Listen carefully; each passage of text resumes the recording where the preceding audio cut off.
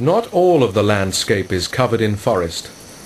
There are vast open fern prairies, and this is where the titans of the Jurassic roam.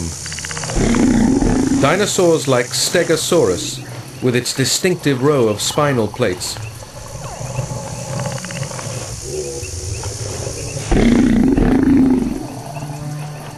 these prairies are kept clear of trees by the constant grazing of such giant herbivores, and none have a larger impact on this environment than the biggest dinosaurs of all, the sauropods.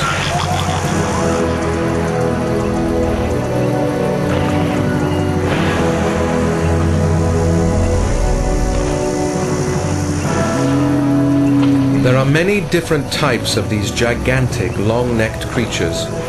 These are Diplodocus, the longest of them all. For protection, they move in herds of 30 or more, and some of the older ones are over 40 meters in length. They use their very strong but stiff necks to graze over large areas with little effort.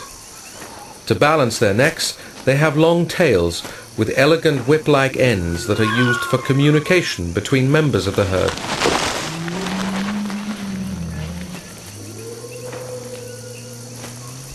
Such a huge herd on the move attracts an array of smaller animals. As they eat and trample the vegetation, insects swarm around them. And insect hunters, like these damselflies, use the dinosaurs as gigantic feeding platforms. There is even a tiny flying reptile or pterosaur called Anurognathus that specializes in life amongst these giants.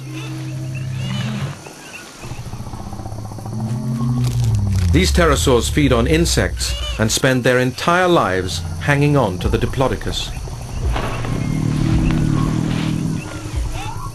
They fight, feed and breed on creatures that are 150,000 times heavier than they are.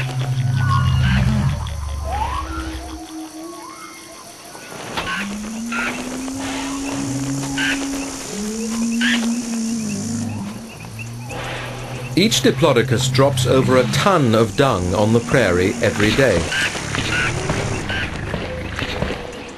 This attracts yet more insects, especially the dung beetles.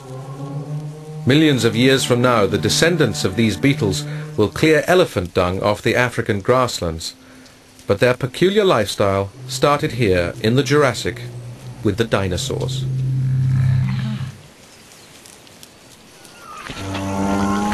The herd of giants moves on, carrying its own unique habitat with it.